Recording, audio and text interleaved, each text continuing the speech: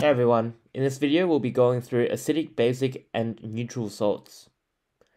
Just revising our understanding of conjugate acids and bases. So a conjugate base is a product of deprotonating a bronzosylary acid, and it can act as a bronzosylary base or a proton acceptor. So an example is F-, which has been formed from the deprotonation of the HF. And similarly, a conjugate acid is a product of the protonation of a bronzosylary base and can act as a bronzosylary acid.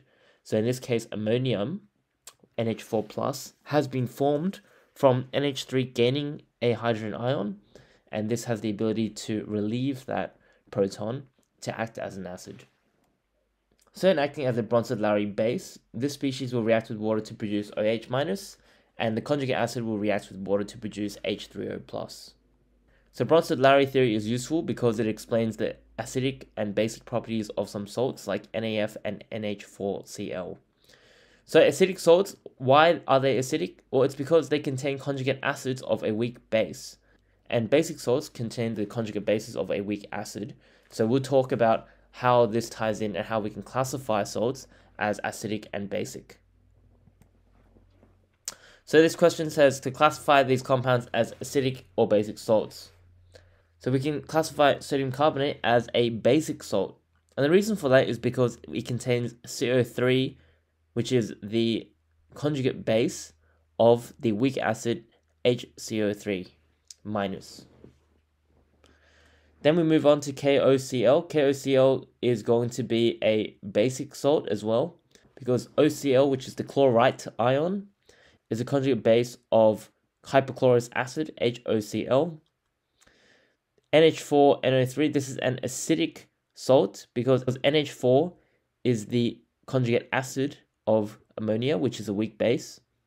KF is a basic salt because F is the conjugate of HF, which is a weak acid. NaCH3COO, this one is a basic salt again because this is the conjugate of a weak acid. And NaCl is a neutral salt. We'll talk about why things like NaCl are neutral salts, why KOCl is not acidic, why NH4NO3 is not basic, etc. So the reason for that is because if we look at Na and Cl, both of these ions are the conjugates formed from the dissociation of a strong acid and a strong base. Cl comes from HCl, Na comes from NaOH. Since they are strong, they don't have an ability to act in equilibrium and to reverse the reaction. Na cannot act as a bronzosylary acid, and Cl cannot act as a bronzosylary base. So therefore, NaCl is a neutral salt. Similarly, K in KOCl, this could not act as a bronzosylary acid, and NO3 could not act as a bronzosylary base to reform KOH, potassium hydroxide, which is a strong hydroxide, a strong base, and HNO3 nitric acid, which is a strong acid. So we talked about NaCl being a neutral salt because its production comes from the neutralization of a strong acid and a strong base. So because both of these are completely ionized, the NaOH and HCl being strong, these Cl- and Na+ ions are stable and they do not reform their strong acids and strong bases respectively. So the relative strength of a conjugate pair is going to be quantified by the relationship which we discussed in the pKa and pKb video. Ka times Kb equals to Kw. The strength of an acid Ka is going to be inversely proportional to the strength of a conjugate base because Kw has a set value of 1 times 10 to the negative 14 at 25 degrees. And similarly, the strength of Kb, the base, is going to be inversely proportional if we use this Ka-Kb relationship. So here we have an example. It says that the table shows the Ka of two weak acids.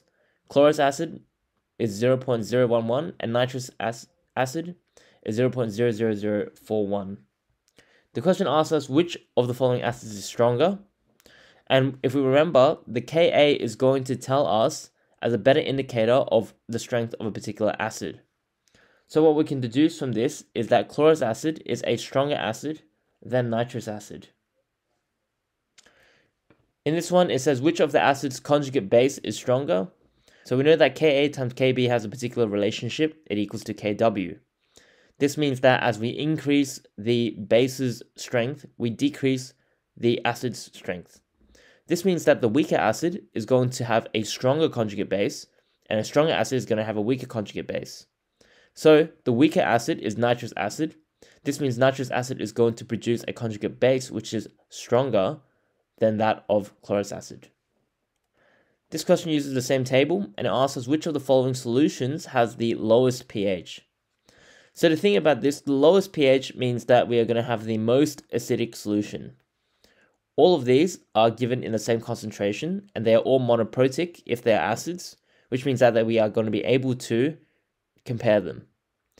Now, if it's the lowest pH, we're going to be looking at the acids and not the conjugate base salts. So it's either A or B, and the stronger acid, chlorous acid, is going to be our answer, which is B. This question is quite similar. It asks us which one has the highest pH. So as we looked at it earlier, we know that nitrous acid has a stronger conjugate base than that of chlorous acid, and therefore it's going to be the conjugate base of nitrous acid, which is NaNO2, and our answer is going to be C.